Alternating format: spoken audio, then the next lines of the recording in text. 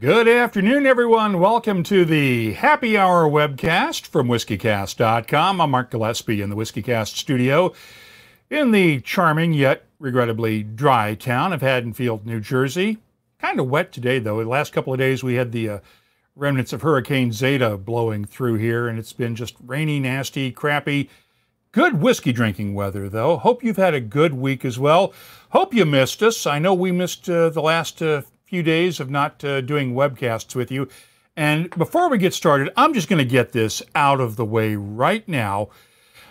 Bader, the Wonder Puppy, will not be making an appearance on the show. As we saw, if you saw it on Twitter and on our Instagram feed earlier this week, yes, we acquired the puppy that I referred to in our webcast a couple of weeks ago with our friends from My Lemon Green Distilling down in Texas. Bader, the Wonder Puppy, is still out in California with Mom and his, well, I guess you could call him his Aunt Tessa, our daughter who's out there. They'll be back in a few days, but Bader's not quite ready for prime time yet, so Bader will not be making an appearance on the webcast today. So just go ahead and let's get that out of your system right now, because I knew somebody was going to be asking about that. When I add your comments into the show, we'd love to hear from you. We're already getting them. You can post your comments on YouTube and Facebook. If you're watching on Periscope, go ahead. But if you're watching on Twitter, as I say all the time, don't post any comments or questions in the tweet that this video is in, because we will not see them until after the show. Graham Fraser, our buddy in England, points out that with clocks going back an hour last weekend over in the UK, he nearly missed this week's WhiskyCast Live. The U.S. changes our clocks this coming Sunday. Don't forget to turn your clocks back so we can get yet another hour of pre-election fun and games. Chris Ratcliffe says, evening to all the blended friends, single malt fiends, and those with a wry sense of humor. Crumpler, time to pour a drink with you fine people. And Dave Kuhn points out this was one of the fun things to look forward to while working from home. Now, we gave you some good news, but I want to give you just a quick update before we bring in Wright Thompson, our guest for today. We got some bad news from our pal Brett Friends, the Scotch Trooper, over the this week. Brett, as you all know, is fighting a battle with pancreatic cancer and was being treated this week at the Mayo Clinic and was going through some treatments, and they found some bad juju, if you want to call it that. Jar Jar, which is what he nicknamed his trooper, or his tumors as a Star Wars fan, Jar Jar has developed a few cousins, and he's heading back home to Atlanta with his family.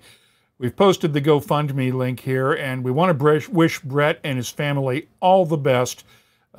Cancer's a bitch, folks, and we want to try to send our best wishes out to Brett. We also send our best wishes out to Bridget Kalin, who appeared on the show a few weeks ago as well. Bridget has been diagnosed since her appearance on the show with breast cancer, had surgery a couple of weeks ago in Louisville, and she is recovering as well and doing really well. There is also a GoFundMe set up for her as well. Search that out if you can help out. We know things are tight right now, but trying to help our friends out as best we can, and sending all of our love and support out to our good friends around the whiskey fabric. For the record, I am drinking Oban 14-year-old Scotch today, and you will, of course, find my tasting notes for it at the WhiskyCast website. But now, and as Watchman 999 points out, vodka sucks, and so does cancer. Yep, that it does, although I would prefer to have vodka over cancer any day of the week. And Dave Kuhn's pointing out he needs to reach out to Brett, and the comments keep coming in quick and fast. And please feel free to share that news. Share with us what your comments and what you have to say. Hi, David from Tasmania, Alan from Bartow, Florida, the ethanol distillery down there. And I want to tell you real quickly before I bring Wright in, because I don't want him to start blushing on camera. I had the privilege of reading Pappyland a couple of weeks ago. You will find my review for Pappyland on the website at WhiskyCast.com. Suffice it to say, it is one of the best books I have read in a long time. Not just whiskey books, but regular books, period. among the entire universe of books out there. If you read it, you will learn things about the Van Winkle family and the history of Pappy Van Winkle and stuff that I never knew before. And I've known Julian the third and Preston Van Winkle, his son, for a number of years now. I've interviewed them both, and there's stuff in this book that I did not know. I highly recommend it. And with that, I want to bring in Wright Thompson, joining us now from his home in Oxford, Mississippi. Wright, how are you doing? Man, I'm doing great. Friday night, heading into a college football weekend. I know you were drinking beer a few minutes ago because you've been working outside all day long, still drinking Budweiser. But if you feel the urge later, feel free to pour yourself a glass of something special. 100%. Like I said in the introduction to this was a hell of a book. Oh, man. And I know you spent 3 years working on it. I got to ask to start off with, how did you convince Julian to spend 3 years with you? Because I'm lucky if I can get 10 minutes with him. I just sort of never went away. I mean, I think if I'd have told him in the beginning what I was after, he was no way he would have gone for it. But man, just a little, he was like the frog being boiled in the pot of water. Like, I don't think he really fully realized what was happening. So, I mean, but I just sort of moved into their family. I mean, one day he looks up and I'm just sleeping in the house, I mean, so I just sort of moved in. How'd you make that initial contact with him, though, and convince him to do this in the first place? I met him at a party, like some after party at the Atlanta Food. I knew Preston before, but I met Julian at the Atlanta Food and Wine, some after party, and it was in an Indian restaurant. It was bourbon and biryani was the theme, and I just remember thinking, like, this is the happiest guy I've ever met, and so it started there. And we have some mutual friends as a chef in Oxford, Mississippi named John Currents, who's friends with Julian. And there's a food writer named John T. Edge, who's friends with Julian. I'm the executive producer of John T's TV show. And so you know how that goes. It's a pretty small world once you slide into it. Yeah, John Currents, Big Bad Chef on Twitter, has been on the show before and does his Oxford Bourbon Festival. I assume you went to that a couple of years ago? Oh, yeah. I mean, that's drinking bourbon and then bidding on expensive bourbon is a super dangerous combo. Did you bid on the Parker's Heritage that night? I mean, don't tell my mom, but I don't really remember at the end what we were bidding on. I mean, I knew when Mac Nichols called up to get my money a couple of days later, I was like, ooh, damn. I'm only asking because I donated that bottle from Parker. It was one out of our collection that we donated to support that auction, and I was glad to do it for the kids down in Mississippi. They raise that thing is legit. I mean, they raise a lot of money for a cause. I mean, it's interesting. I mean, some of those bottles, I mean, the prices start going. It's really something. Dave Kuhn points out, one of our audience members, John T. is great, and Jerry Slater is one of his best friends. Yeah. And you know Jerry, right? Yeah. And Marcel Dion, I'll be opening a special bottle of scotch when his radiation therapy ends at Christmas, doing Movember with gusto. Again, Marcel, cheers to you. Hang in there, buddy, and keep the fight up. And Graham Frazier, I've developed a penchant for Armagnac. It's his first calibrating dram, so that's what's first in his glass tonight. Always important to have a calibration dram. Spirit Bomb, Tabitha in the UK, drinking the Cheetah, as it's quite a good way of moving from sake to whiskey. That's a great way of putting it. So, what did you learn, first of all, writing Pappyland, about the Van Winkle family? Without giving away a lot of spoilers, I gave away a few in the review, but what did you learn? Well, I mean, one, I'd always assumed he was just sort of inherited all this and was a boy prince, and that's just not the case at all. I mean, the real story of the Van Winkle family and whiskey is that Pappy built something that was sort of ripped away from Julian's father. And then Julian spent, from 1981 when his dad died until, was it 2002 when they did that deal with Buffalo Trace? Something like that, yeah. I mean, that's a long walk in the wilderness. I mean, a lot of people don't realize this. I didn't even know this. This year, Julian is finally paying off the last of the debt. Wow. Like, everybody this year, he's in the black. And this has been the most sought after whiskey in the world since 1996, or bourbon in the world, and that's how deep in the red he went to try to keep this family thing alive, is that he's paying it off now as we speak. And so I didn't realize that. I mean, it was interesting. Julian's wife, Sissy, his sister, Sally, his son, Preston, and his daughters have all, independent of each other, said to me they learned things about him in the book that they didn't know. And that's the ultimate. Everything now is gravy. I feel like I got the guy right. You got him. Yeah, I mean, there's one story in there where, as you pointed out, everybody in Kentucky thinks Julian is royalty. And that royalty was maybe gold plating on top of a lot of debt, as you point out, because there's a story that you tell in the book, and Julian's probably going to kill us both for me repeating it here, but they're members of the Louisville Country Club. But yeah. Sissy's taking the kids out to the car during the summer days at the pool at the country club to feed them PB&Js because she can't afford to get them a meal in the clubhouse. Well, and it's, there were a lot of times when the whiskey almost ran dry. I mean, it's interesting that the success of Pappy means that, Julian has this superpower that he doesn't really get to use anymore. Julian's ability to blend barrels and sort of predict what things will taste like is pretty astonishing. And so, it is interesting to think about that long time in the wilderness, like you're talking about the parking lot of the country club or whatever it was. Or, when Julian, there were a couple of times where he just thought, well, that's it. I can't get, there's no Stitzel-Weller. I can't get any old boom. There is no, this is it. This is over. And there were a couple of times where I think it felt very, very close to being over. And that's what's so amazing now.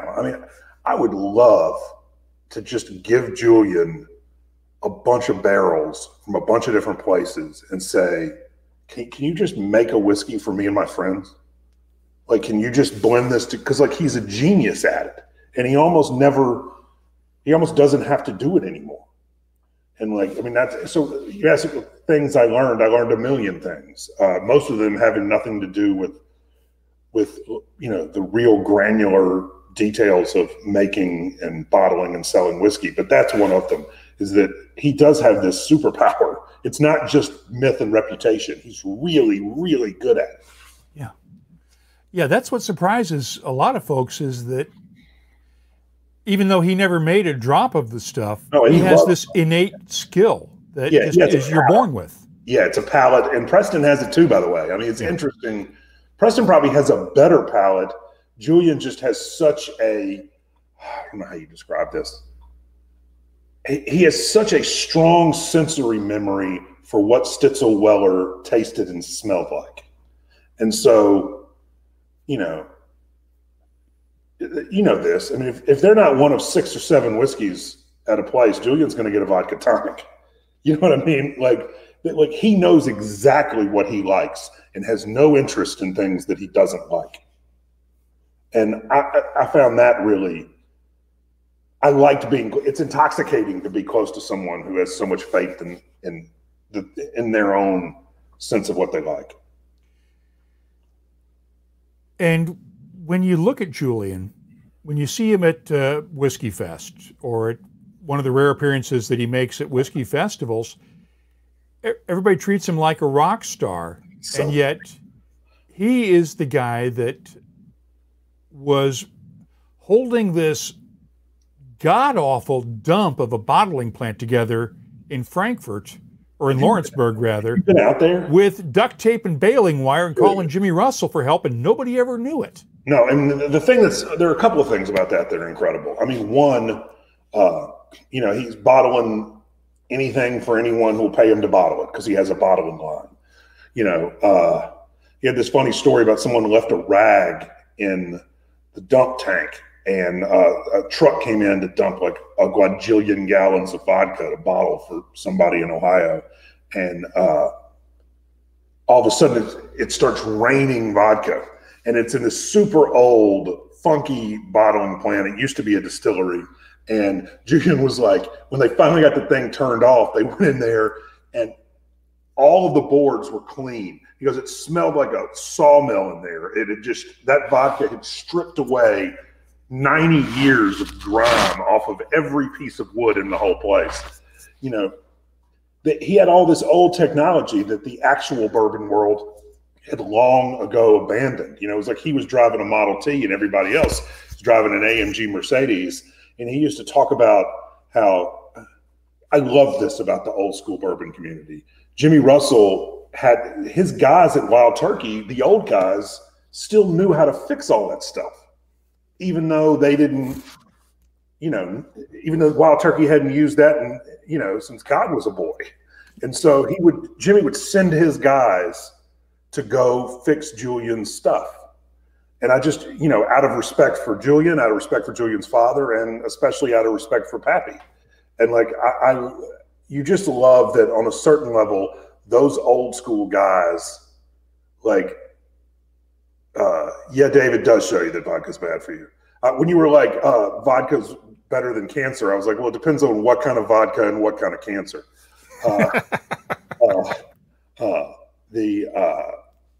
But I love those old school guys and how much that they look out for each other and how much it's a tribe. Yeah. I mean, one of my favorite interviews of all time was sitting down a few years ago with Parker Beam and Jimmy Russell about a few minutes after Parker Beam had just been given the first Parker Beam Lifetime Achievement Award by the Kentucky Bourbon Hall of Fame, and sitting down with those two and just shooting the breeze for about half an hour. And just to hear those two, and this was when Parker was still fighting ALS but could still talk and was still able to get words out. And it was tough listening to him, just because those of us who had interviewed him before knew what he'd sounded like when he was healthy, but just looking over at Jimmy and seeing the love that Jimmy had in his eyes for his friend Parker. Yeah, it's just amazing. Yeah, I mean, like, these guys have been the guys have been doing it a really long time. It's really interesting, like how much they sort of see each other as coworkers as opposed to competitors. And we've got a great comment. Crumpler is one of our, just for your information, right? Crumpler is one of our smart asses.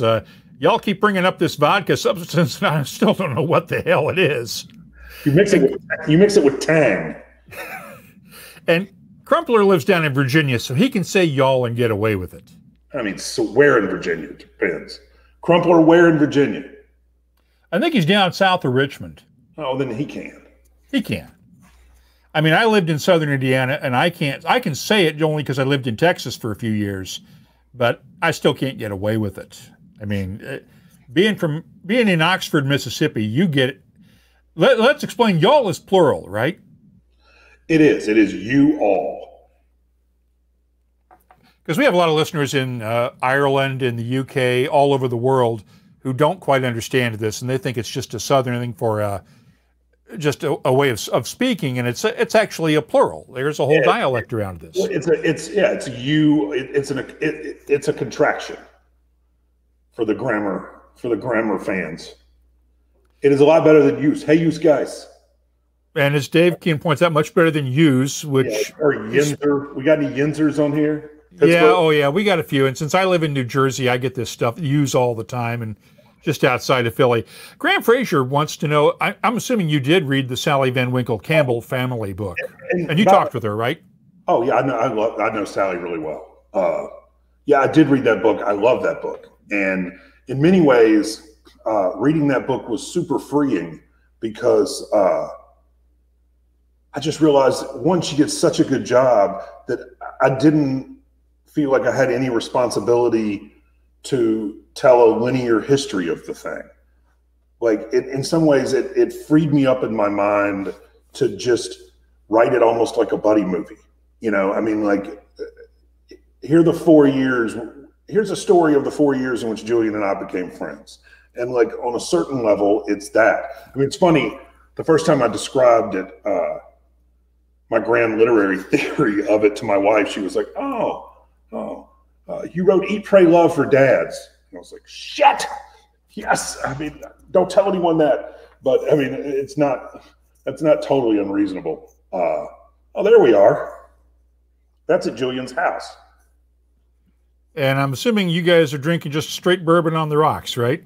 We are right there drinking. It is bourbon on the rocks, and I think. Let me pull that shot back up. I think that is a 1968 Stitzel-Weller. Oh my God.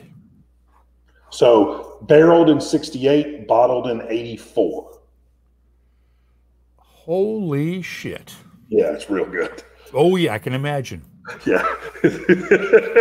I mean, I've had some of the old Stitzel-Weller juice that the current owners of the distillery have bottled under Blade and Bow, and you tell that whole story from the night they had the launch party. That was part of chapter 1, but still. No, this is the real thing. I mean, I was at Julian's basement one time, and he handed me one of those like old, I mean, now they would call them like blue caps, but just like an old quarter pint bottle from Stitzel-Weller that was White Dog from like 69 or 70, I think, off of the Stitzel-Weller still. And it was smoother than a lot of stuff you go buy in a liquor store right now. And it was moonshine. I mean, it was unbelievable. I mean, I was sort of like, I can't believe. I mean, it was incredible. Like if moonshine tasted like that, you would never need to go to a liquor store. Yeah, but if moonshine tasted like that, yeah, we would have, I mean, nobody would be in business, but the revenuers would have just had a field day. No, I'd have a still out in my yard. You use it? Oh, I said I would have a still. Oh, I would. Yeah, so would I. Yeah. I'm sorry. I couldn't quite hear you there. Yeah. We do have a discussion here about the use of y'all. Ricker points out in Texas, they use y'all for one and all y'all for more than one. I was always taught that all y'all was actually more of an insult. Yeah, I say you for singular and y'all for plural. We're going to leave it at that. By the way, excuse my French, but all y'all is usually followed by the word motherfuckers. That's what I was saying. It's one of those ones that's usually led by an insult. And it's perfectly okay to say that. Yeah. Y'all was something, it was basically, it was fuck y'all. Yeah. And fuck you, and fuck you, and fuck you, and fuck all y'all. It was sort of like that. Exactly. Yeah. And since we are streaming, it is okay to say that. I can do whatever I want. So Ricker and Watchman's pointing out, so I bet Texas wishes this social stream was called Y'all Tube. That's good. That's good. We'll give him credit for that one. That's, So your experience, though, is not limited, and we'll get back to the Pappyland book in a minute here, but your experience with whiskey is not limited to just Pappy and bourbon. I know that you have done some stuff over in Scotland as well. You've been over there, and I want you to tell some of those stories as well. Well, I mean, so when ESPN broadcast the Open Championship, I wrote anything you ever heard the actor Ian McShane read during the broadcast, I wrote and produced. And so we would go over there. It was a friend of mine who's a director, Tim, and we usually had the same camera crew, and we would go over there. I mean, we did fun stuff. So I must have gone to Scotland, I don't know, a bunch of times doing that. And so we would, I went to Oban in that little town there. Oban 14 right here, just hang it out. They gave me the claret jug one time to go, we were in St. Andrews, and they gave me the claret jug so that we could go film with it, sunset, and then keep it overnight and sunrise. And so the bar I love in St. Andrews is the Dunvegan. It's like right up from the course. My friend Jack used to own it. He sold it recently, but I texted him or called him, was like, hey, I'm bringing something in. And we went in the bar, and I just put the claret jug on top of the bar. And then we just sat down and started drinking and, you know, let people pose for pictures with it. And, you know, we just sat in there all night with the claret jug. But did you drink out of the jug? Here's what's interesting. It has a hole drilled in the bottom so that you cannot drink out of it. Oh, that sucks. There you go. How about that? That's your fun fact, because I was 100% going to do it or make a bong from it or something. And like, no. They saw us coming a mile away, because I was going to go get some claret, because I'm the cliche monger in the room. I was like, well, we're 100% going to drink out of this. Get some gum or something to stop that sucker up, or put a finger in there or something, man. But no, I sort of felt like, you know, we had the amount of papers we had to sign to get this thing. I was like, nope, there's a hole drilled in it. They don't want me drinking from it. I don't need to get a call from an 860 number in Bristol, Connecticut, firing me because I've destroyed the claret jug. You're not going to destroy the claret jug. It's been around longer than both of us have been alive, for crying out loud. It'll be around long after we're gone. I know. It's like the Stanley Cup. You get a chance to drink from the Stanley Cup. You don't screw that up. No, in hockey, they do crazy stuff with it. I mean, oh, yeah. Those stories. I mean, just filthy stuff with the Stanley Cup. Well, they used to. Now they got a guy that travels with it with white gloves, and they don't let him take it to strip clubs and bars anymore, and nope, throwing it in the pool. I'm not trying to be like a Stanley Cup deep stater, but like 100% that cup is still getting into some shenanigans. Oh, I believe it completely. But as Bill Ricker in Boston points out, in this new world of epidemiology, the whole seems very wise. Yeah, exactly. This is our audience, gang. So, what whiskey do you enjoy? Tell me about your first experience with real whiskey, not moonshine, but real whiskey. I mean, stealing Maker's Mark from my father. You know, I mean, and still, you know, I have some really nice bottles in my house, and but I mean, I drink them. But like, I have a decanter on my bar at my house, and Maker's Mark is in it. I really like it. And I mean, I like weeded, and I think you just like whatever you grow up on. But I mean, just, that's sort of what was around. And so, yeah, I mean, I still, that's what I'm buying unless it's something crazy. And, And with that, I mean, Bill Samuels Sr. got the idea for doing the weeded bourbon from talking to Pappy. Well, I mean, it's so interesting to me the whole history of bourbon is that farmers moved from New York and then to Pennsylvania, and that's why there's rye and so much American whiskey. It's all out of Pennsylvania, whiskey rebellion. And so what I think is really interesting is that Pappy was the first person. He didn't invent weeded bourbon. There are a couple of different, it's hard to pin down, but he was absolutely the first person to mass produce and sell a high-end aged weeded bourbon. He was, the first sort of big time mass market weeded bourbon was Old Fitzgerald, starting in Derby Day, 1935. And it's so interesting because if you drive around Kentucky, you don't see any rye. In fact, so little rye is grown in the state of Kentucky that the USDA doesn't even list it as a crop. What you see a lot of in Kentucky is wheat. And so one of the things I think that's so interesting is that one of the things that Pappy did was sort of shake the Pennsylvania out of bourbon.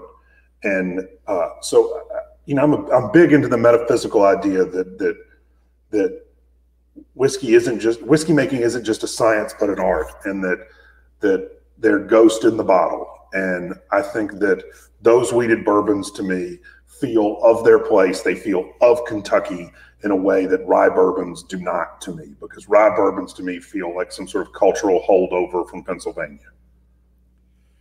They both have their place. Oh, of course.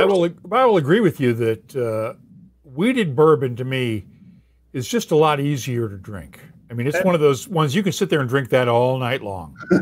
Yeah, I mean, like so much of the book is an exploration of Kentucky and the idea of Kentucky.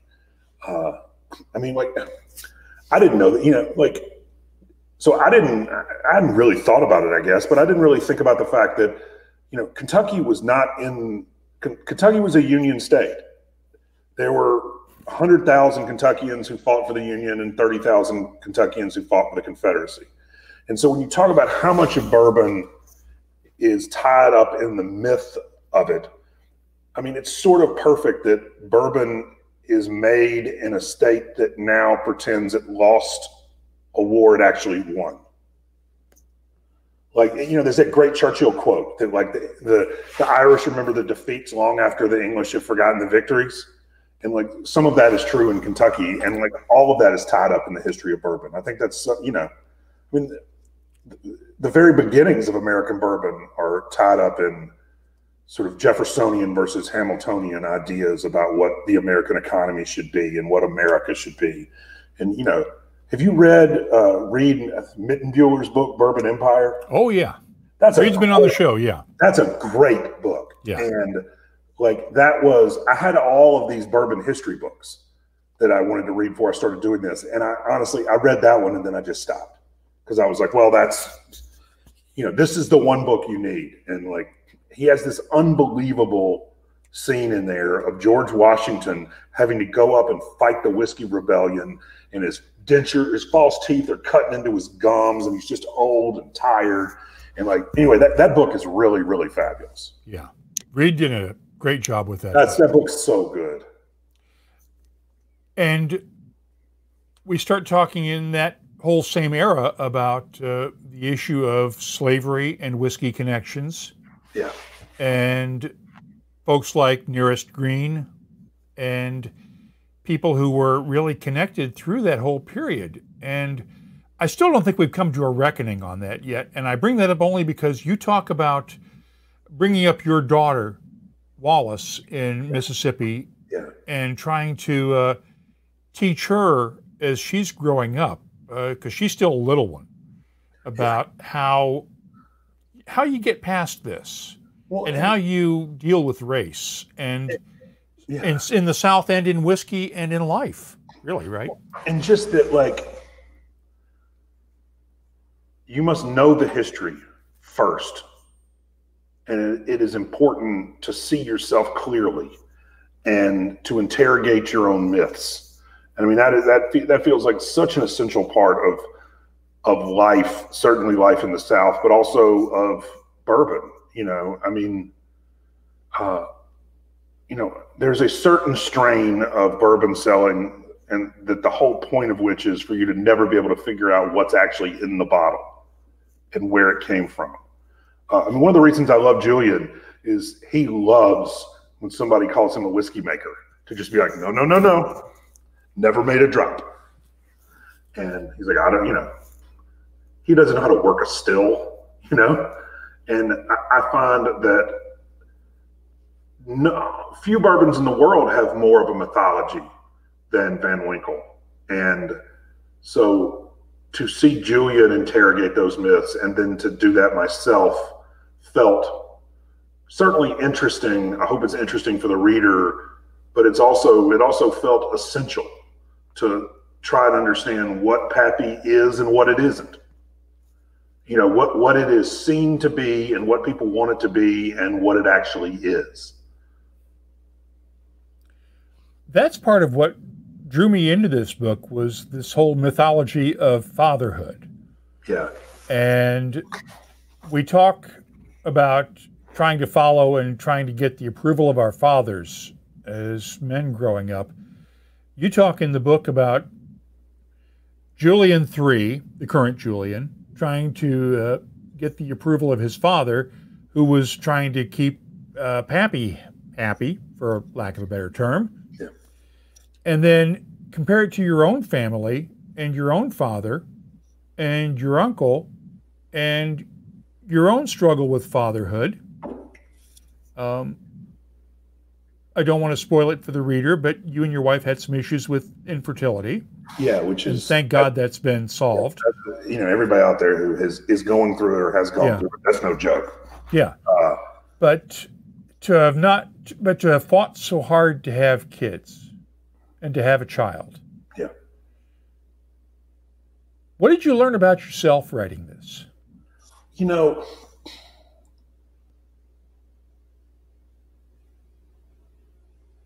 I went to see Bruce Springsteen's Broadway show.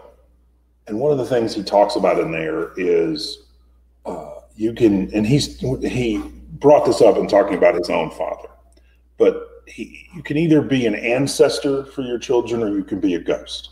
You can either fill them full of confidence and wonder and belief and toughness and send them out into the world prepared to be their best version of whoever it is they want to be.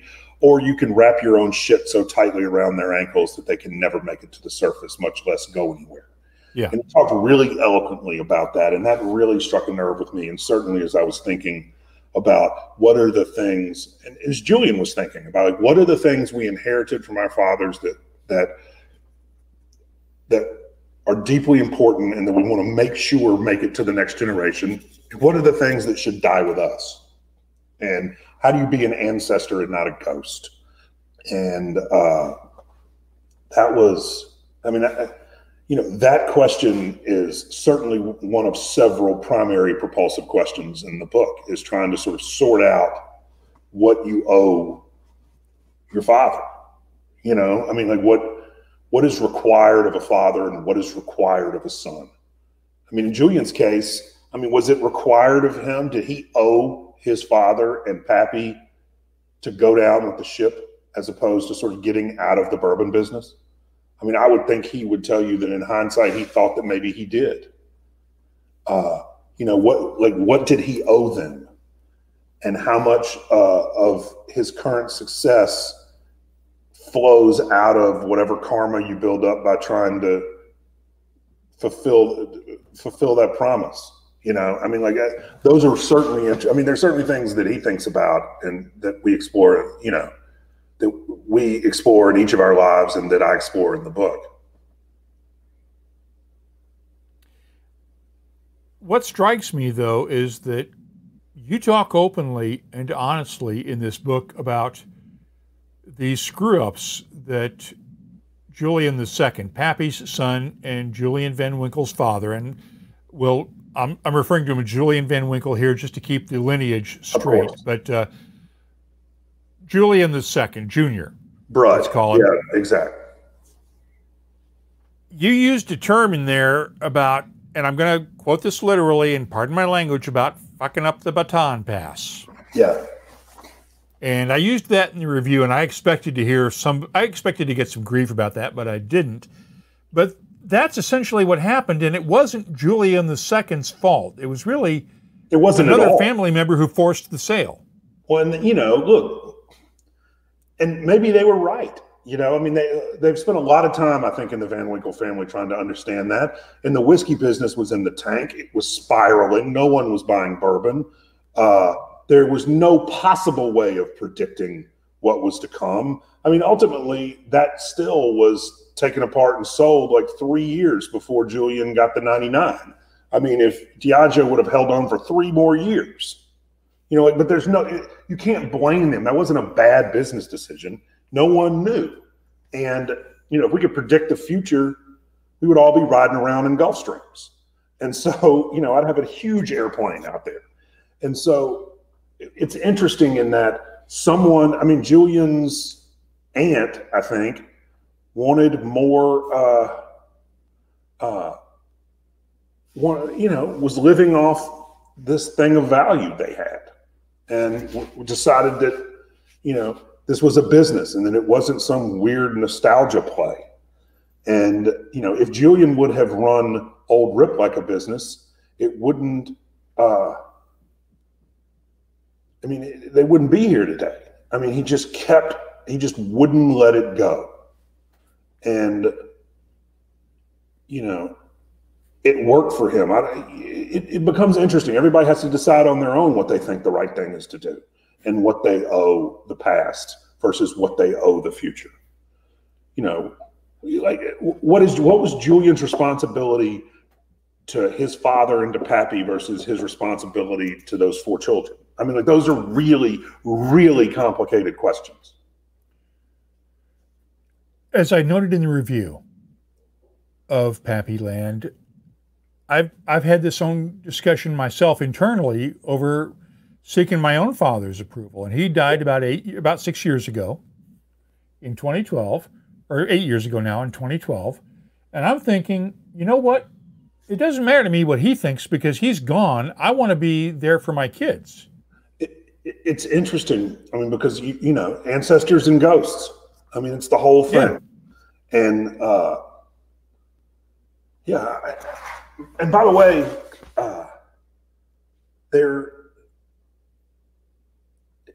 you can have lots of different answers at lots of different times. You know, I mean, you can change. You can know what the right thing to do is, and then, you know, it's that great scene from The Son of a Woman. I knew what the right thing was. I always knew, and almost unequivocally, I didn't do it because it was too hard. Yep. You know, I mean, like, all those things are really interesting. I mean, Eat, Pray, Love for dads and sons, fathers and daughters, fathers and sons. I mean, that's not far off. I mean, I'm not going to say that in public much because it's embarrassing, but like, but I mean, that's not a terrible description. It's not like Tuesdays with Julian or some Mitch Albom thing or something like that. That was going to be the title. You're kidding, right? Yes. Of course I hope so. Yes. Let's question now from Chris Ratcliffe. I don't know what's in the book, but how does the family see this meteoric rise now in the booming secondary values, and how attached are they to it still? I know they're attached after reading the book. Way more attached than you could really know, and nobody hates the secondary market more than Julian and Preston for a variety of reasons. Yeah. One, because he doesn't think the whiskey's worth that. Oh, no. And it infuriates him. He thinks it's worth what it's priced at. He thinks a bottle of Old Rip should be $59.99. And I mean, in the world I want to live in, I have Old Rip in my decanter instead of Maker's Mark. I mean, that's what I would like to do, is just go home and that's what you drink. So, you know, also all of the confiscated counterfeits get sent to Buffalo Trace. And so Julian tries them. It's pretty funny because he was telling me one time, most of the time it's crap in those bottles, but someone, they think, either stole or made the actual capping machine. And so you can't tell the difference. There is no difference. It's the exact same machine they'd be using in the factory to put new caps and the seals and all that on there. And so these fakes are incredible. And what Julian was telling me, he was like, yeah, I just had this one and it wasn't Pappy, but it was, whatever it was really good. But, you know, he was laughing, but that makes him crazy. And when you read the book, one of the things you'll realize is that the thing that they're after, I think most of all, is he's on a kind of memory quest. Now that there is no more Stitzel-Weller in the world, not really, and except what's in bottles, there's nothing in a barrel anymore. And it's gone. And the ability to recreate it is gone. I mean, the laws are different. You can never do that barrel proof. The mills are gone. The still is gone. Julian thinks the yeast is in a warehouse, is in a freezer in New Jersey, which is funny. And some people think that Maker's Mark has some of the yeast, but you know, who knows?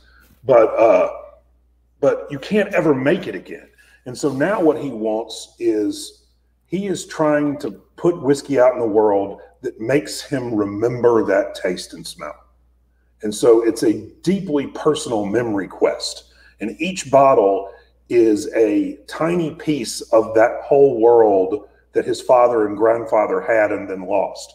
And so a counterfeit whiskey, even if it's delicious, if it isn't trying to be that memory quest, he has no interest in it. And in fact, it is deeply upsetting because like this is a really private, intimate, personal thing that they're sending out into the world in every one of these bottles. When I was talking with the Diageo folks last time I was out at Stitzel-Weller a few years ago, they told me the stills were still there, but they wouldn't let me go into the still house because they claimed, well, there's asbestos concerns. I mean, is that true? I believe it because the folks I've talked to had never lied to me before. Let me put it that way. Well, and why would they? That's a stupid. Then if it's rare, that's really. I mean, like it would be interesting to see if you could do it. Yeah, because they've said the stills are still there. Everything is still in the place in the still house the way it was when they shut it down in 92, 93. Edwin Foote, God help him, who was the distiller who closed the place down, is still alive. And the only thing they've said, because I asked if I could go in there and take some pictures, and they said, no, we can't let anybody in there because there's asbestos all over the place. And yeah, that's legitimate because a lot of those distilleries had a lot of asbestos around back in the day because of fire. And also, anybody that produces Guinness, they're all right in my book, so I'm just going to assume that we should trust them. So, in theory, if there's any way to, and they've said that it would cost so much money to remove the asbestos that reviving Stitzel-Weller doesn't make any sense. Otherwise, they would have done it a long time ago instead of dropping $130 million to build the new Bullet distillery over in Shelbyville. Yeah. They would have spent the money at Stitzel-Weller instead. Yeah. So, when you say there's no more left, do we know that? Well, nobody knows that for a fact because nobody knows what Diageo is sitting on. Because they still release orphan barrels, although now they're releasing orphan barrel whiskeys out of Scotland now. And so that leads me to believe that they don't have any more Stitzel-Weller juice. Where would it be? And like it couldn't be in a barrel. It would have to be in steel demijohns or, I mean. And as you point out in the book, it could very well be up in Gimli, Manitoba in Canada. And also like I mean, this is what's crazy. So 2% of the Crown Royal blend was Stitzel-Weller bourbon. That's what they were doing with it. I mean, that's unbelievable.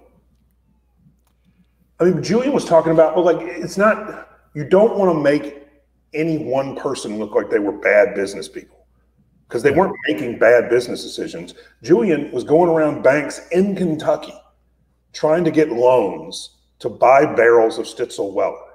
And he couldn't, almost no one would loan him the money.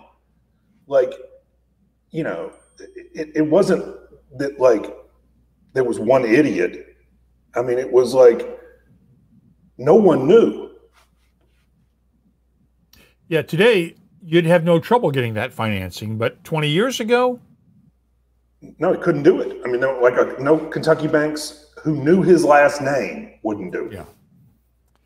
And knew his last name and his family reputation and what was lying around there.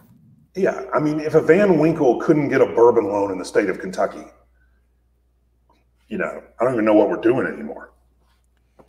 One of the stories the basic focus of the book is around the 2017 Van Winkle releases because those were the first that had Buffalo Trace juice in them. Yes. And you followed Julian and this memory quest that you referred to a second ago in his goal of trying to make sure that the whiskey that Buffalo Trace is making for him now lives up to that. Yeah. Do you think he actually got there? 100%. I know he got there because I was sitting next to him. And Julian, I mean, he's not winning Academy. He's not Jennifer Lawrence. You know what I mean? He's not winning Academy Awards. He was jacked. I mean, he was so jacked that, I mean, for one of the only times in their family history, he had a barrel of it bottled. It's really good. And he was really excited that I mean, because that was the day that determined whether this would keep going for generations or whether it was going to end. I mean, that was it, you know. And because if he didn't like it, that's a real problem, you know. I mean, an almost insurmountable problem. And they were giddy. I mean, it was really cool. I mean, I'm sitting next to him with a notebook open as he tasted, and that's in the book. I am jealous as hell. It was so cool. I mean, if you're like, like it was like, you know, it was interesting. You talked about the pricing for the Van Winkle releases and how pissed off Julian gets. I noticed a few weeks ago when they sent out the news release this year that they not only, he and the Buffalo Trace folks, not only encouraged folks to avoid the secondary market, but to go so far as if they found a retailer that was overcharging above the suggested retail price, that they call their state attorney general and report the SOBs for that. Yeah, which is good. You know, I mean, some of these prices are crazy. I mean, no bourbon in the world is worth $1,000 a bottle. Oh, hell, there's a liquor store less than a mile from my house, as the crow flies, that for more than a year was selling a bottle of the 10-year-old Old Rip Van Winkle, the $59.99 bourbon that they'd put the list price on. Those sumbitches were selling that thing for $699 a bottle and 99 cents. And I looked at him and said, how the hell do you people sleep at night? Well, the answer is some coked up Wall Street banker comes in there one night and buys it. And like, but it's just crazy. Like there's, it's really wild to see. I didn't know this. We were at one of those Whiskey Fest, and the one in San Francisco, and they were giving away, they had a thing. First of all, people drank 2 bottles of 23-year-old in like 8 minutes and 50 seconds. Jesus. They were pouring it. It was unbelievable. And then they had to scratch the labels. And I was talking to Preston, and I was like, hey, what are you doing? And he's like, we're going to throw them away. And if you don't scratch the label, people dig through the trash and then fill them with something and resell them and sell them. And I was just like, oh my God. So in a lot of ways, I was super naive about all of this. As Ricker points out, in Boston, the folks near our house have to live with Total Wine in their backyard. They can't make a profit on anything high volume. Total Wine doesn't get any Van Winkle. You're not going to see Total Wine and more getting a Van Winkle bottling. So, no, that's not it. These guys got their hands on one. And there was another store about 3 miles from the house that did the same thing. And I got my revenge on those clowns a couple of years ago because they were selling a Middleton Barry Crockett edition that was normally supposed to be about $200 a bottle, and they had screwed up and mispriced it at $85 a bottle, and I bought that sucker right off the shelf. That's it, yeah. Middleton's good. That is the whiskey of choice of Mr. Pat Riley, since we're talking about Kentucky.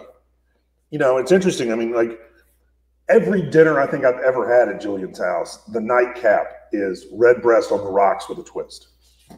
I mean, almost every single dinner I've ever had. Yep. You know who else is a big Redbreast fan? That would be Mr. Bruce Springsteen. We have shown pictures on the website of Bruce going into the Long Hall pub in Dublin. Oh, last time I was in Dublin, I went over there just to get my brew. I love that pub. You live in the great state of Bruce Springsteen, so. But Bruce goes in there, and they give him his own bottle of Redbreast. And I'm going to show you this real quickly, so enjoy this, because this is the first time this has been shown anywhere, because let's acknowledge that Redbreast is a sponsor of WhiskyCast. Oh, I didn't even know that. Like, I swear to God, I didn't even know. No. I'm acknowledging it for transparency, but watch this and enjoy. This is the new Robin Redbreast, their spokesperson. Billy Layton, their master blender, sent me this week. Hiya, Mark. How's my favourite New Jersey Redbreast fan doing? Look, I'm going to address the elephant in the room right away. We both know your podcast is dying for a co-host, and I know just the lad who can be the Robin to your Batman. How's that for dropping a hint?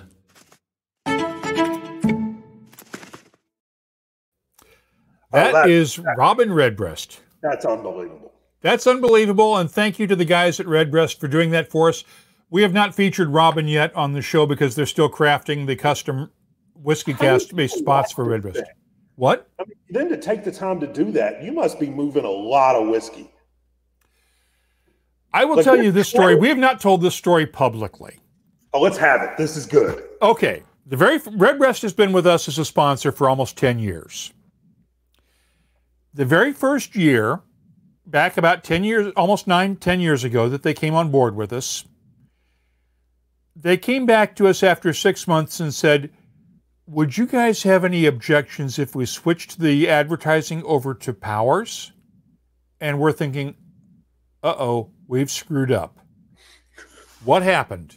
And they said, oh, no, it's not that. It's just that since we started advertising with you, we sold out of our entire U.S. inventory of Redbreast. There's none left in the U.S. for that year. See, we can't advertise. So that's why they didn't do it. But that's what they told us, is that basically after they started advertising on WhiskyCast, they sold out of the entire year's allocation for the U.S. market. I went to a U2 show one time and it's a long story and this is name droppy. I apologize. I realized that after. Hey, go ahead. I got invited to sort of like this super like pre-show party, and everyone who went, it was they were playing at the San Francisco 49ers. Shut up, Chris. We were playing the San Francisco 49ers. They were playing. Who's that? U2. Chris was making fun of me. Oh, okay. It was a good joke. And they were playing at the 49ers stadium, and so there was some party up on the roof of the stadium, and everybody went in and got a U2 labeled bottle of Redbreast. Very cool. And then I meant to I got all these plans about I was going to take it home and put it in my liquor cabinet, but unfortunately I opened it in the stadium that night, and then we drank it. So that never came home with me. But no, like, yeah, Redbreast should get Julian to come like barrel pick and like that make a would be big fun. thing out of it. Because like he loves it legitimately. Oh yeah. No, yeah, I would love to see Julian get together with Billy Layton, because together, I've had all of the Redbreast Dreamcast releases so far, but that would be really cool to get Billy together with Julian. And they would just like each other. I don't know Billy, but I mean, like, you know. Hey, I got to ask, because since that idiot McGregor got himself into the whiskey business, you're still catching hell over that piece you did on him for ESPN a couple of years ago, right? I mean, sort of. It's weird. By the way, I was at Julian's house in Michigan the day that ran, and all of the live TV I did about that story was from Julian's porch in Michigan, which is funny. Because Julian kept walking through the shot just to mess with me. But it was interesting. I caught some crap, but they were also, I mean, the story became some sort of weird shibboleth about your socioeconomic place in the Irish food chain. You know what I mean? And so like some people were like, this is a fictional Dublin, and other people like, and then the day the story ran, some of the people who were quoted in the story were arrested on their way to kill some other people who were quoted in the story. And so it was just it is interesting how that resonated. I think I led the nightly news, and like when you have my job, you don't ever want to. I led the nightly news in Brazil too. They were really mad about something. And like when you're leading the nightly news, that's not good. Like that's, you know, that whole thing about all publicity is good publicity. No. Anybody who says that shit has never been ripped on the national nightly news for a country, because it sure doesn't feel good. As somebody who's both been on the other side and been the one delivering the ass rippings, yeah, it's never good. Oh, and by the way, like, if anyone in the world is fair game, I'm fair game. You know, I mean, like, I had my say in front of millions of people. Like, anybody who wants to have their say should 100% be able to have theirs. I mean, you know, like, I don't know if this is still true with beat writers, but like when I was covering teams, the code is if you write anything remotely negative, even if like the next day is Sunday or it's your kid's birthday or it's your day off, you show up so they can yell at you in person. Because I got to say what I wanted to say in the daily newspaper.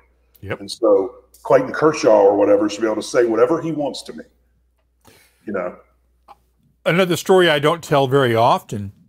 Back in my early radio days in the mid 80s, I was working in Detroit radio, and I was covering the Detroit Pistons.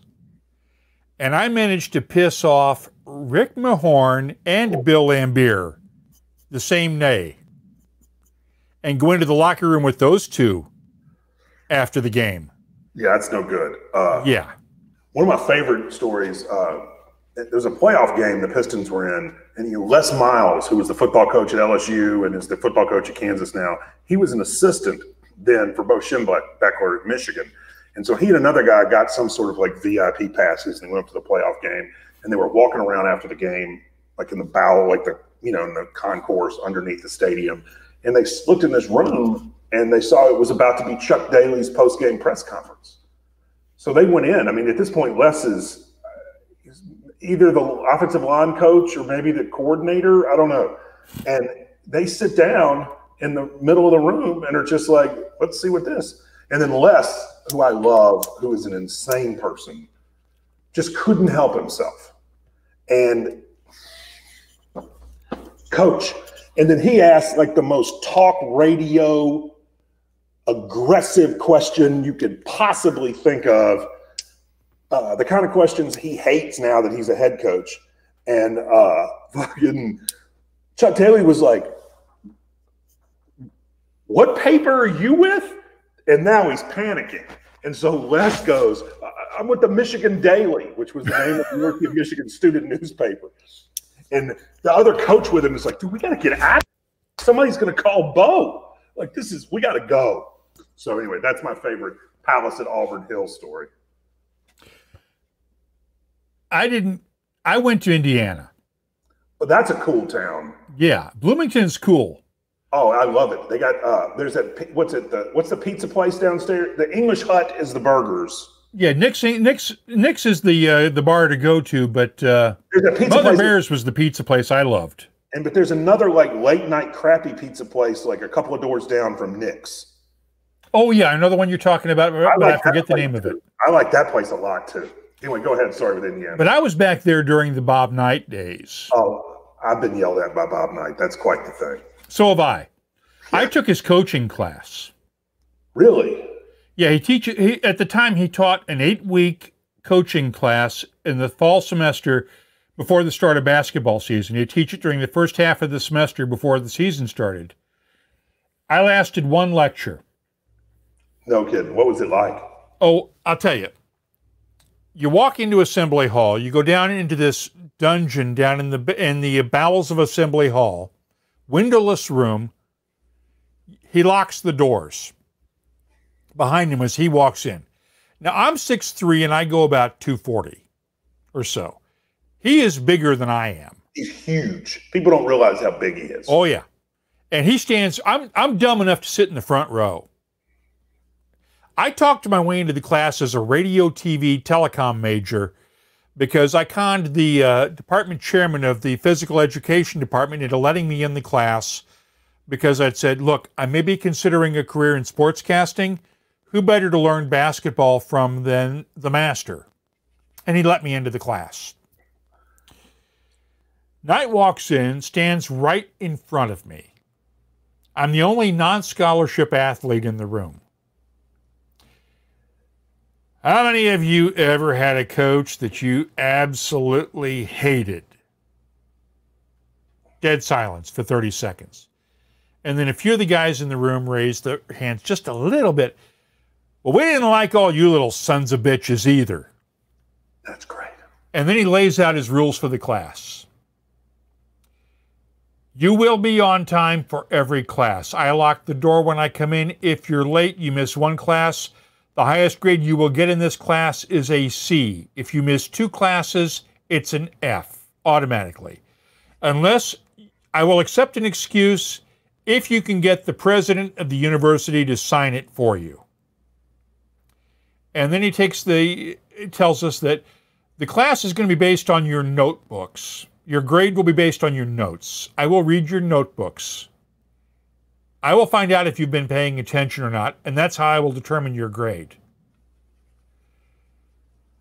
I went down immediately after the first lecture to drop an ad and dropped that sumbitch because there was a television news course that I really wanted to take before I graduated, and it was available. 100%. Yeah. Yeah. That's hilarious, man.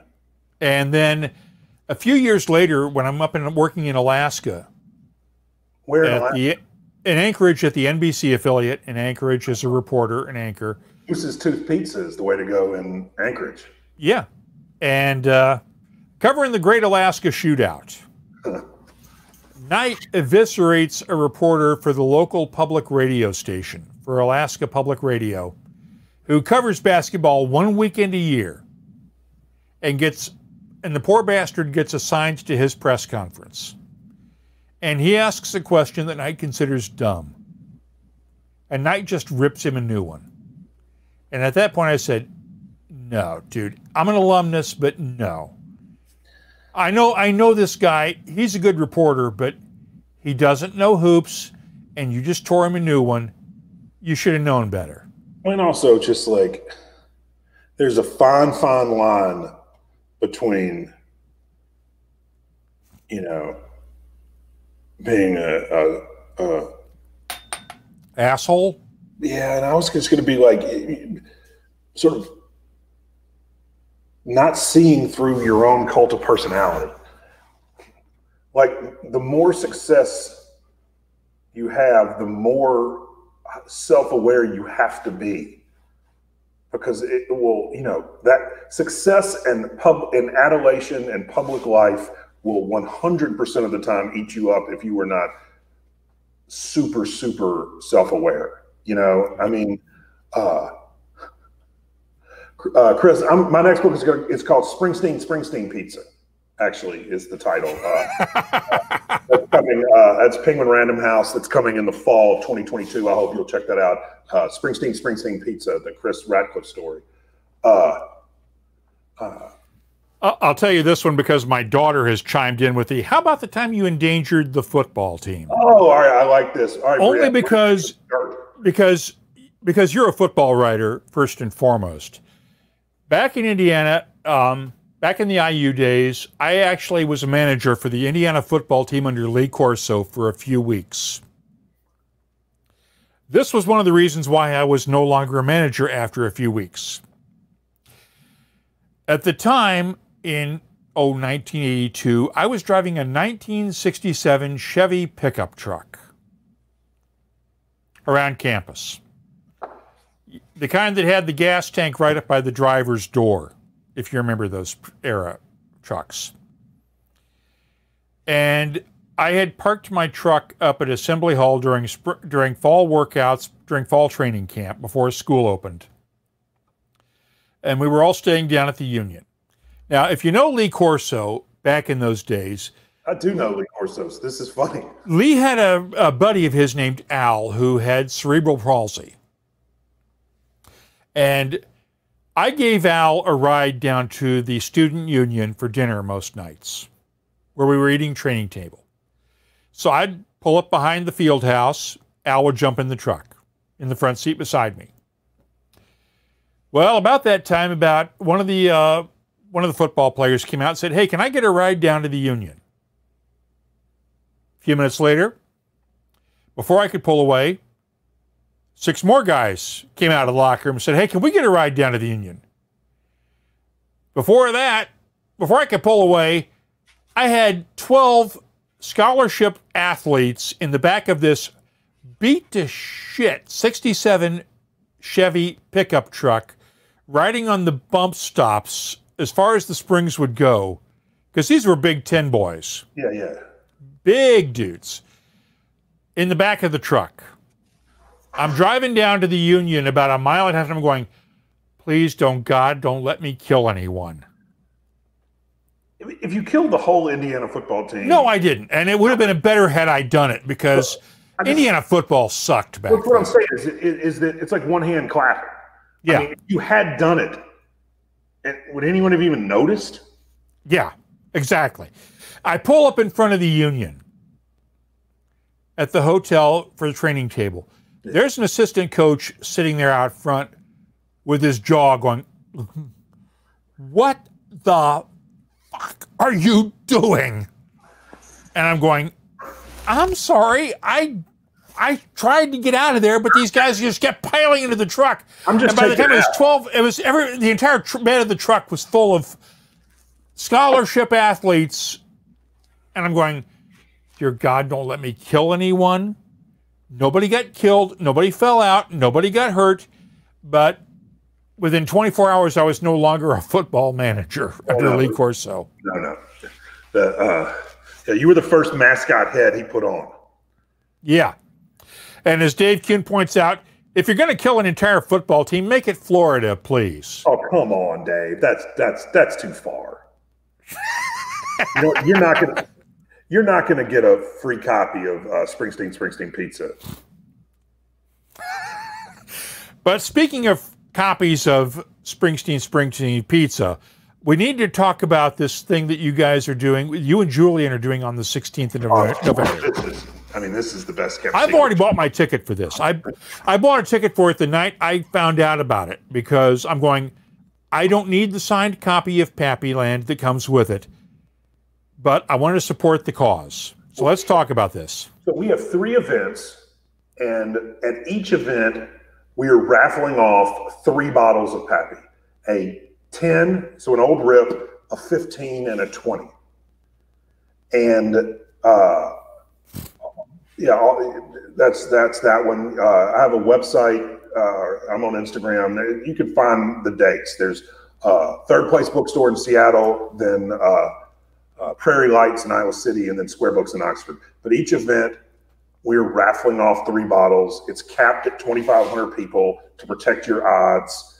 I mean, people are buying 10 tickets at a time. It's pretty funny. But this is a really good, I mean, it's a pretty good shot to win one. And,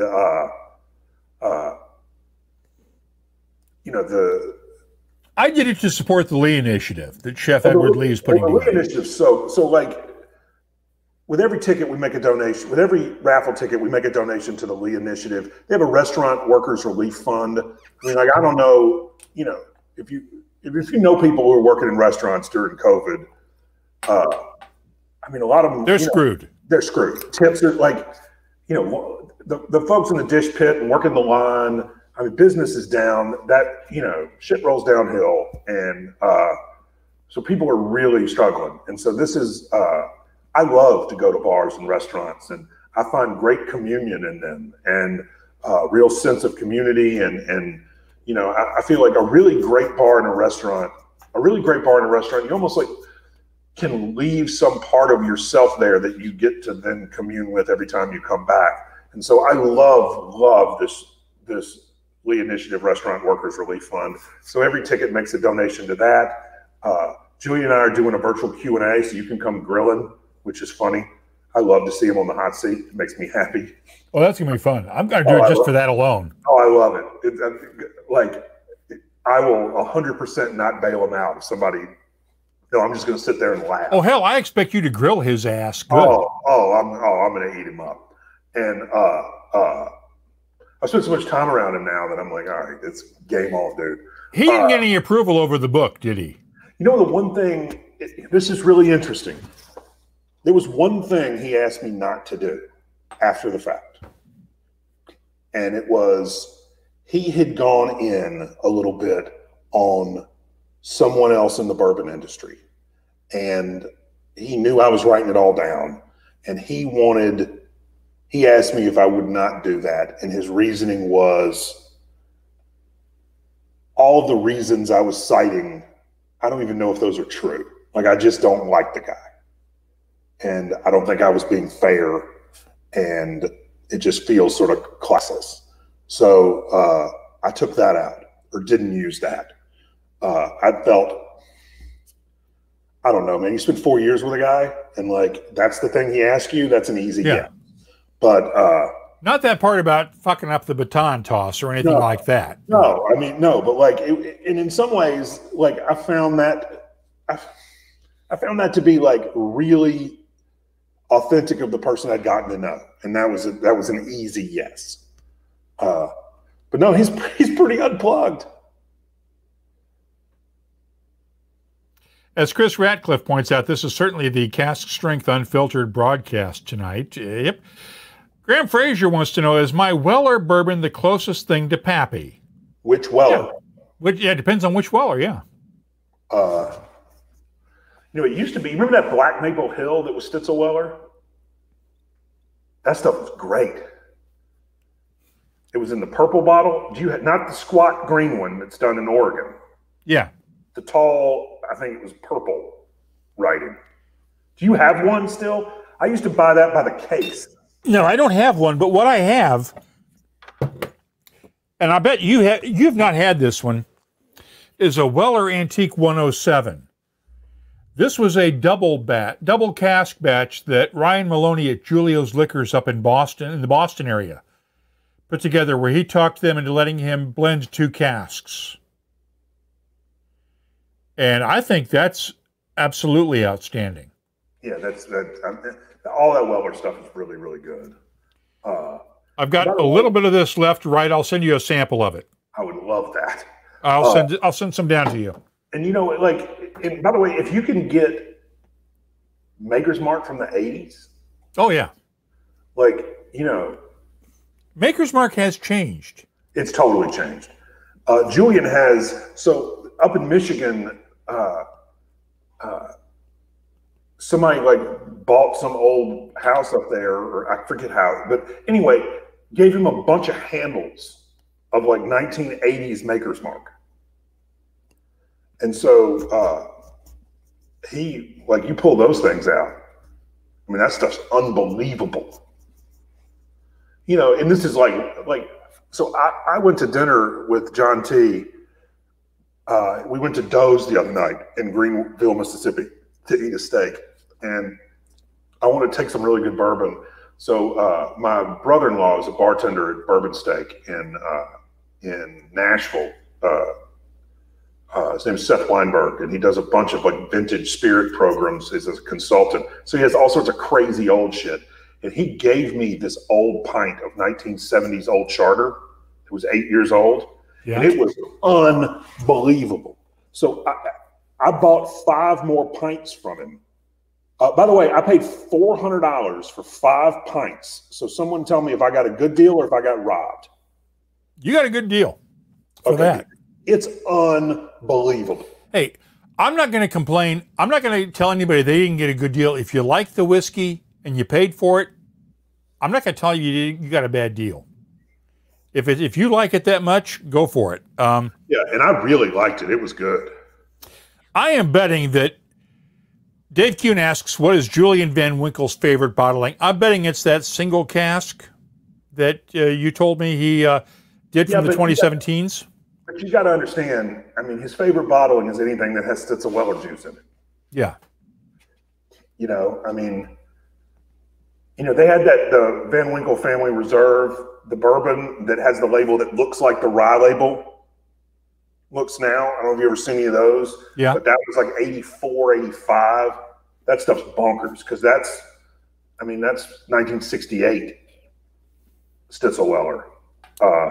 He loves, it's funny because Julian, before Sissy made him stop, Julian would get on the internet at night and buy old Fitz. So he's got a ton of old Fitzgerald, which is what he loves. Yeah, let's tell that story because Julian loved the old Fitz that came out of Stitzel-Weller, and that's what the flagship bourbon was. And it's a Heaven Hill product now, and I don't know if you've tried the bottled in bonds that they've released. I haven't. But they're not bad, but it's still not the same as the Stitzel-Weller old Fitz. No, I mean, that old Fitzgerald and the very old Fitz and the very, very old Fitz, I mean, that stuff is bonkers. It's really good. I really like that. And so does he. And I mean, it's also, he tells a story when he was like 16 or 17, he was working at the distillery and they were emptying a barrel and something screwed up and an entire barrel of bourbon was dumped on his head. And he says he has such clear memories of how it tasted, how it smelled, how it felt on his skin. And in a lot of ways, in some ways, his palate goes back to that moment. I mean, it was really, I don't know, like something got inside him. You know, I mean, he was like, he talks very specifically about how that was the first time he really understood how great this stuff was and how great it smelled and how he felt like he'd been dunked in it. Almost like baptism. You know, it's interesting. I mean, a lot like that. I mean, that's, you know, I don't want to make a joke, but yeah, like 100%. Oh, hell, go for it. No, but like legitimately, I don't want to mock him. I mean, I think he would say that that's not that far off. I think he would tell you that that story is closer to the mystic than the funny. Dave Kuhn, are there more memories in a glass of bourbon or in a glass of scotch? I'd say it depends on who you're with at the time. Well, also it just depends on what you grew up drinking and what you know, I mean, like, I sort of think there is no grand unified theory of great. You know, if you grew up drinking the number 2 bottle at the Royal and Ancient Golf Club, that's going to be where your memories are. If you grew up drinking Old Charter, or if you grew up drinking Maker's Mark, or if your granddad always had a bottle of Lagavulin or whatever it is, I mean, like these things are very, very personal. And so, you know, I sort of find, and there is no Tao of bourbon or whiskey. There is no one true way to me, you know, and it's like, I don't drink it neat. Like, I like bourbon on the rocks. Julian drinks it on the rocks with a twist, unless it's 23, and then that's usually with just a little bit of water because he says it needs the water, just a drop or two. But like, I don't think there is a right way or a wrong way to do it. I mean, Chris, to steal another Bruce Springsteen line, there is no right or wrong way to do it. There's just doing it. And you can read all about that. And that's funny, Dave. That's true. There are no memories. What are you talking about? And let's pose this question. You got a unicorn dram? What have you not tried that you'd love to try? Well, I mean, God, I'm going to piss people off. Go for it. No, I mean, because like I had so much crazy shit doing this book. Okay, right. Do you know what? Look at the shelves behind me. I got crazy shit like you won't believe. You know so go for it. Do you know what I would really like? I would really like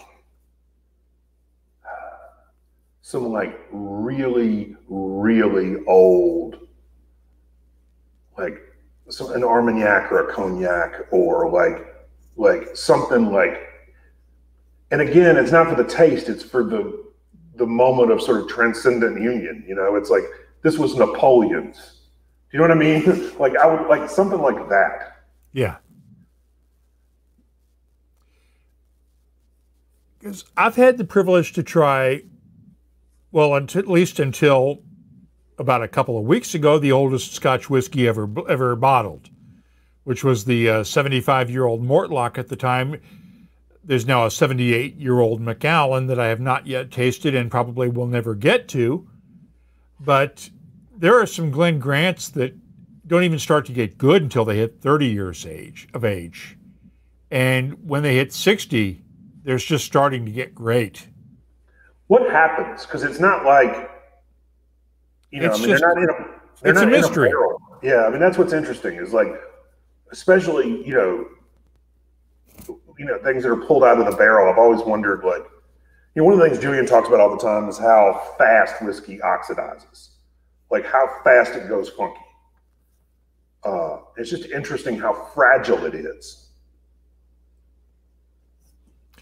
And as Dave, as Kuhn points out, I got crazy shit like you won't believe should be the masthead of the WhiskyCast website. Yeah, like, I mean, he pulled some stuff out and I would just be like, oh. What you see behind me is only the start, guys. I'm sorry. It's like Willy Wonka's chocolate factory down here in the Bat Cave. I'm sorry about that, guys. But as go ahead. Go ahead, Mark. Tweet out your address. We'll just show up. Anytime you want to. As Marcel Dion points out, Dad always poured us a tall glass of Red Label. Many good memories with my brothers. The booze is just incidental. I agree Amen with to that. It's not just the whiskey. It's who you're making the memories with. And that's the best investment anybody can make in whiskey. That's what I think, too. I mean, I think, it is the vehicle for a thing. It is not the thing itself. I want to close this out. Tell me about the the bottle you shared with your uncle the night your daughter was born. What's interesting, so when I was packing my hospital bag, I had a 15-year-old and I stuck it in the bag. And a 15-year-old Van Winkle, let's put it that way. Yes. And it was 2017.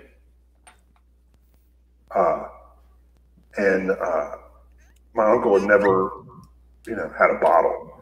And so he's a doctor. And so he had his face pressed up against that door because they wouldn't let him back there. And he's not used to being in the hospital and not going wherever he wants. So finally, when everything was safe and I could come out and sort of tell him stuff, I walked out and I just put it in his hand.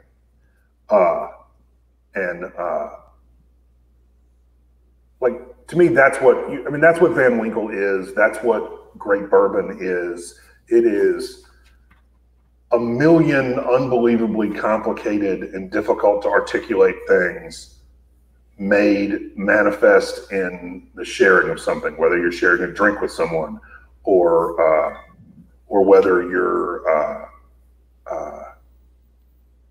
giving a bottle to someone. I mean, it's a way to say a whole lot of things that can sometimes be difficult to say. And I mean, it certainly was. I mean, he drove home that night, and he and my cousins had a toast to Llamas. I mean, that's like, at the end of the day, that's why we're all here.